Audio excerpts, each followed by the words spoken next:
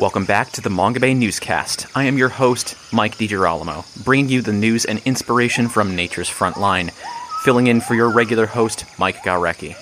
This week on the newscast, I caught up with Leif Cocks, founder of the International Elephant Project, the International Tiger Project, and the Orangutan Project. Leif previously spoke with me back in January of 2021 on the Sumatra season of Mongabay Explorers, Episode 6, covering the Sumatran elephant. We get his thoughts on recent news concerning the species, specifically their shrinking habitat in North Sumatra due to palm oil, and the villages that have banded together to reduce the incidence of human-elephant conflict in the region. We also get an update from Leif from another story we covered on Mongabay Explores Sumatra, the Batang Toru Dam, and the critically endangered Tapanuli orangutan, which was covered on Episode 4 of that season. Links are provided in the show notes for both episodes. Leif joins me from Perth, Australia. So, hi Leif, welcome back to the podcast. It's great to hear from you again. Oh, thank you. It's wonderful to be here, Mike. Thank you. So, where are you joining us from, and is there anything in particular you're working on that you want to share with us? At the moment, I'm in Perth, Western Australia, at our offices here. And, I'm working on, at the moment, regenerative agriculture for the indigenous communities of the particular ecosystem, trying to solve a particular problem of providing food security and nutrition for the indigenous community when the vast majority of their ancestral lands have now been taken up by large multinationals. About a year and a half ago, you and I spoke about the Sumatran elephant, which some experts, including yourself, have said only have about 10 years left to be saved. How do their prospects look today? Look, it's like a lot of conservation, and the planet is up in the air. And then we talk about, like, this is the most important decade in human history. And this is the most important decade for the survival of the Sumatran elephant. And that's intrinsically linked. And there's feedback loops which are important with saving our planet as an ecological entity that can support, people and communities. And so this 10 years is extremely important, because if we fail in this 10 years, we'll see the Sumatran elephant eventually collapse to extinction. But if we can do the important necessary work now, we won't have a sustainable population of elephants in 10 years. That ship has left the station long ago. But we can have a recoverable population of Sumatran elephants that with management can one day, again, in a more enlightened time, be reunited into one secure, viable population. So you previously mentioned that you're working on saving 5 to 8 complete ecosystems and supporting elephant reintroduction in Laos. Can you give us an update on either of those? Well, certainly the work we're supporting with elephant reintroduction in Laos is going fantastic. And so what that project is showing, that elephant reintroduction is possible. And, in fact, if compared to, let's say, orangutan reintroduction, it's relatively easy. So that's wonderful news. And so if we can save these wild ecosystems in time, there really then is no need for elephants to be in captivity. And certainly we know they don't do well there psychologically, nor is it in captivity you can actually save a species through captive breeding. That's something that's really not possible. And so it's certainly a great learning that we've discovered now. And of course, we're still working to save the ecosystems for the Sumatran elephant. And when we're talking about that, we're not talking about saving a ecosystem where a viable population can survive. As I said, that train has left the station long ago. It's about saving enough ecosystems where herds of 120, 150 elephants can survive. But then those herds need to be managed by connecting the bulls when they leave the herd and then move into human-dominated landscapes, and often at this stage getting killed, moving them to the next ecosystem where they can breed and connect with a new herd of females. A conservationist in the story that Mongabay recently wrote, Chased from Every Side, about their dwindling habitat due to palm oil, described Aceh as their best hope for survival. What makes the province of Aceh stand out in this? No, the best hope of survival is not just Aceh, because if you just save Atcha alone, there's not enough elephants left for the population to survive. It's certainly Atcha is one of the key areas that contain ecosystems where elephant herds can survive if we save the ecosystem in time. And it's only because Atcha has been, in a sense, sheltered due to the independence movement and the troubles up there. And the rate of destruction of the rainforest was at least minimized until recently. So they're a little bit further behind on the destructive practices which have led to the localized extinction of elephants in many other areas of Sumatra. So you and I spoke about human-elephant conflict previously and about how this further exacerbates the survival of elephants. And Mongabay recently wrote about the Indonesians on the front lines of human-elephant conflict in Sumatra. What can you tell us about the farmers that are volunteering in patrols to reduce HEC in North Sumatra? How much do conservation response units like this improve their survival odds? Look, greatly, because, the big multinationals have taken pretty much the lion's share of land and opportunity. And so I characterize it as the poor and indigenous communities and the wildlife, such as elephants, are stuck in the last remaining area trying to eke out a living. And of course, without support, there's the natural conflict. Elephants want their land and their food to survive as self-aware persons trying to make a living, and the human population is trying to do the same thing. And so it's very important that we work together with both elephants and people to solve the human-elephant conflict. We can at least have these herds survive in the last remaining ecosystem and take the Sumatran elephant species of subspecies through the extinction crisis. You previously mentioned that in order to truly save these elephants, that it's going to take rehabilitating lowland and riverine forests. And has any progress been made on this since you and I last spoke? Yeah, well, that's extremely important because normally within conservation, and Sumatra is a classic example, what is conserved is the highlands and hills, because this is not really suitable for conversion to unsustainable monoculture such as palm oil, and it's also very good for supporting water catchment. Unfortunately, tigers, orangutans, and far more so with the elephants, they can't utilize the highlands and hilly areas.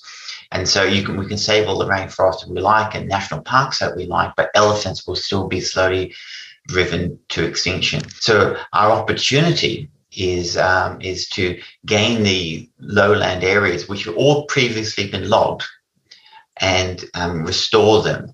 And at the moment, we're working. For example, we have a joint company with WWF and FZS in Buk Tigapulu in Sumatra, which is leasing the critical lowlands for a herd of 150 elephants there. And we're supporting the acquisition of several other concessions in the northeast of the Lusa ecosystem to save the last viable herds in the Lusa ecosystem up there. So something one of the farmers mentioned in one of our stories is that these elephants are human in that they have feelings. And like you previously said, they are self-aware persons. Do you think that there's growing recognition of the personhood of non-human animals, such as the Sumatran elephant? And do you think this will make a difference in their survival or their conservation prospects? Look, I think so in the long term. The recognition of personhood in sentient persons such as elephants is one of the critical points. But when we're living in a world where the rights of human persons aren't often recognised or at least adhered to, we're certainly a long way from that becoming a significant factor. So it's all part of that slow process of building a more ethical, moral world, where the rights of all beings are recognised for the benefit of all, because what we're discovering with climate change and as an example is that we're all interconnected. We no longer have the luxury of psychologically excluding other nations, people, races, and animals, and not see a feedback loop, which is going to cause the destruction of the persons that we care about in our small communities. But in the meantime, that's a long-term strategy, I believe, that's needed to start now and move forward. In the meantime, I believe it's all about very direct, meaningful actions on the ground to take these populations through this critical 10 years. The Batang Toru Hydro Dam project in North Sumatra, which is currently ongoing, threatens the only known habitat of the recently described Tapanuli orangutan, but the project has killed 16 people in less than 2 years. What is your take on the status of this project, which some have called cursed? Well, look, I can't.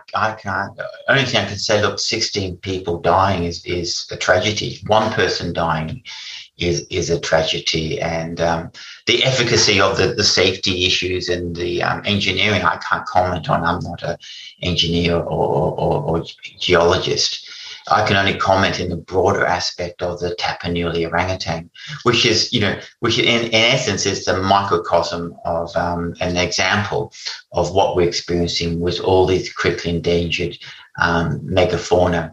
And so the population of Tapanuli orangutan is below sustainable levels already. It's already fragmented into at least 3 subpopulations.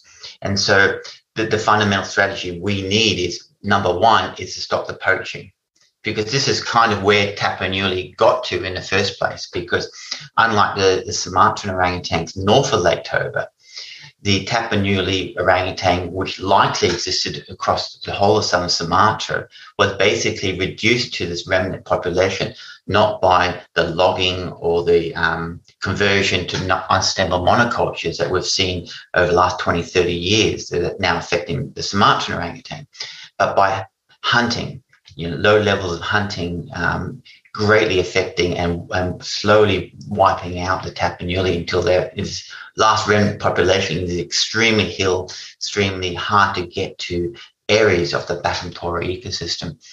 And so what we have to do is, first of all, is stop one of the major drivers of hunting, and that's what we're doing. We're supporting 2 ranger units and community work to stop the hunting, which is the reason that they got there. The second is to try to connect the populations as much as possible. And the third is to realize, even if we do that, there's not enough Tapanuli orangutan to have a genetically viable population, which won't eventually collapse. And so we certainly have to plan ahead into more enlightened times where we can expand the ecosystem into the critical lowland riverine areas. And this is probably more likely to be part of what's necessary to retain the agricultural and economic sustainability of the area as well. But the good news is orangutans, as the slowest reproducing species in the world, lose genetic diversity very slowly, because genetic diversity is lost every breeding generation.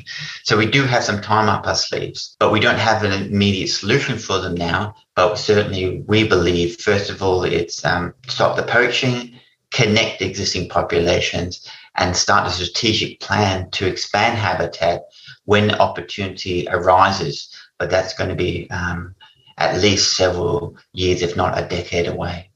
Something else you and I talked about last time we spoke is that while we should all want to have systemic government reform to tackle these large issues, there just simply isn't enough time to do it, and that supporting organizations that are working on the ground was a more realistic approach. Has anything changed since then, either for the better or worse? Nothing has changed, although the signs have changed, as we're saying. We've certainly seen the signs. We talked about the moral inclusion of elephants a person. And although the court case failed in the US, there were certainly some very strong dissenting views from judges about the in a sense, the personal rights of elephants. So, and certainly I've been involved in the case of giving personal rights to orangutans in South America. So you can see this change, and we can see maybe a growing realization. We see increasing natural disasters that we have to move on.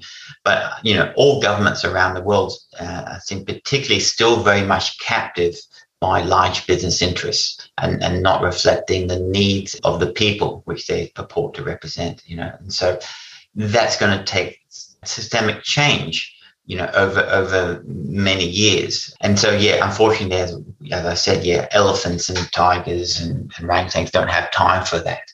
Although that's important work that has to start now and continue. It's not negating that work, if that makes sense. It's not absolutely necessary to get to the end point.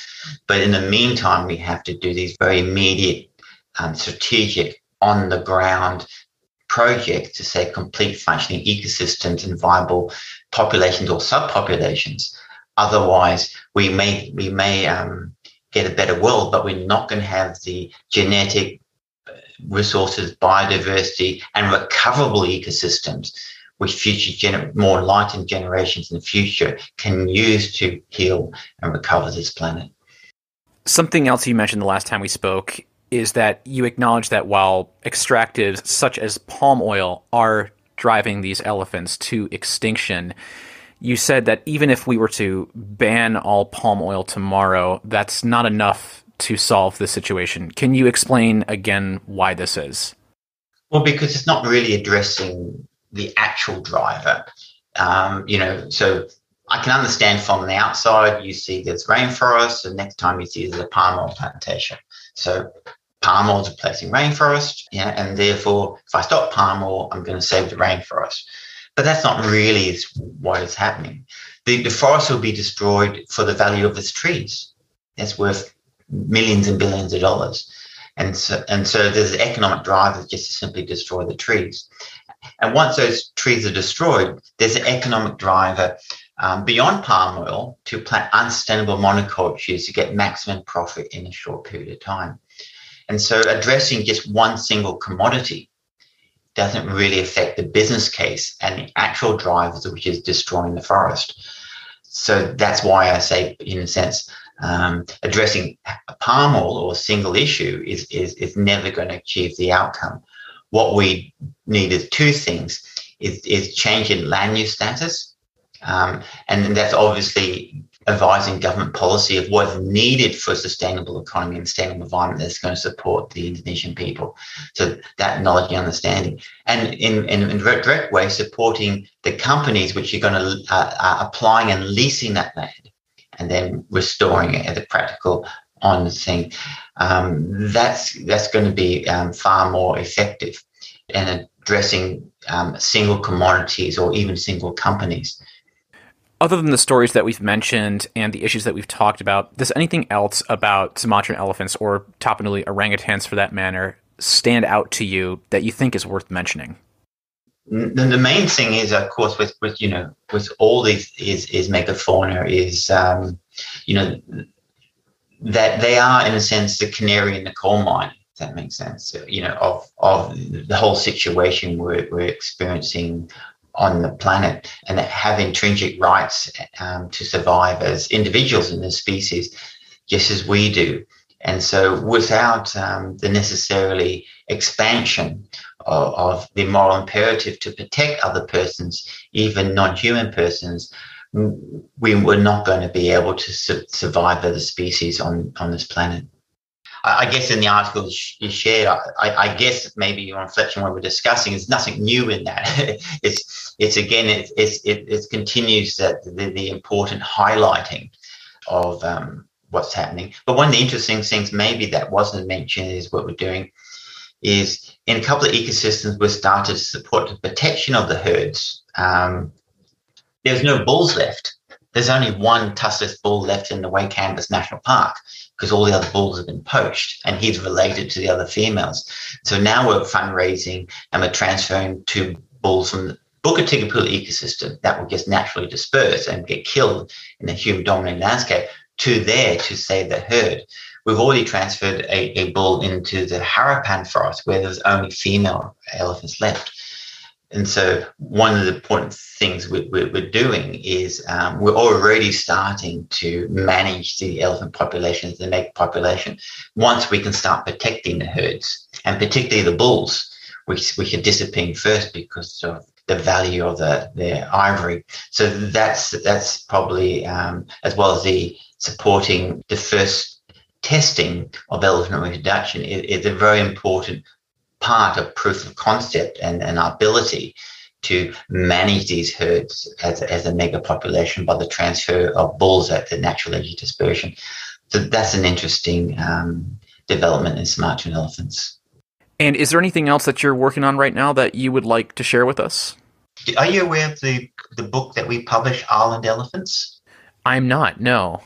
It's a fantastic book by our elephant project field manager, Alex Mokenbecker. It's available free in Bahasa, but we also have an English version. And it's basically the definitive book on Sumatran elephants, and basically outlines a whole conservation plan of how we're going to save these herds and manage them as a mega population. And the other thing I didn't mention was we're now working with a consortium of people, leading consortium of people, to monitor elephants through recording their subsonic communications. And so you can identify the individuals and locations through monitoring the subsonic communications elephants do between themselves, between herds and within herds. And this should then make it much easier and eliminate the need to radio collar elephants in order to protect and monitor the herds. So there's some great science that's been developed there to better help us secure and manage the herds.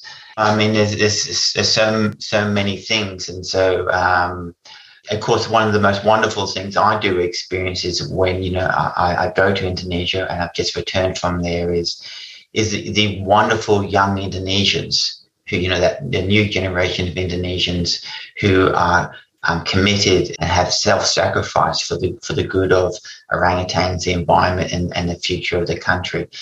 One of the things that we're all supporting is the young Indonesian conservationists who are coming up, and by God, there's some wonderful young Indonesians there, which gives us a great hope if we can save enough habitat environment that I believe in the future, the environment of Indonesia will be in good hands. Leif, thanks so much for joining us again. You're most welcome. Thanks, Mike.